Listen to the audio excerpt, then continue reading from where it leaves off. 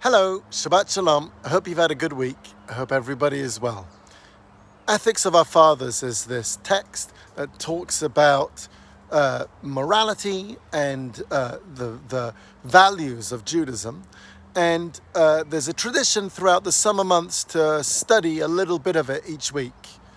In this week's one of the teachings, it seems to mention an interesting text. And what it says is you should purchase for yourself a friend, which seems to be a strange way of saying things. To buy a friend, well, like take them out for drinks, it creates a very strange type of relationship. And what type of friend is that? So Maimonides, a scholar from 800 years ago, he goes and quotes Aristotle, and he talks about Aristotle's idea of 3 levels of friendship. The first level of friendship is the type of friend that's there for utility. So someone that's your business partner or a business associate, that your friendship is really there due to what they are going to give you from, what you're giving to each other. Then another type of friendship is a pleasure type of friend. So, I don't know, a classmate from university, and, you have fun together.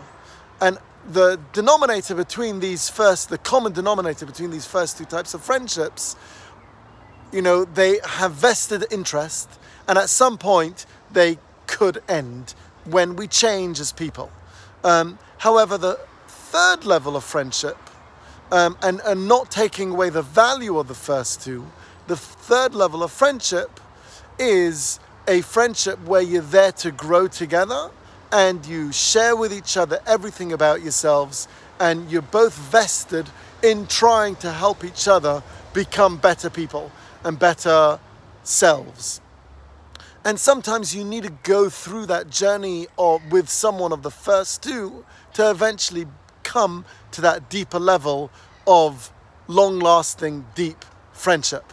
And possibly that's what the message of what this Pirkei Avot is telling us is, even if it's a purchased type of friend, it should eventually become to that third highest level of friendship where you can be fully open, connected, and grow together with that friend. Shabbat Shalom.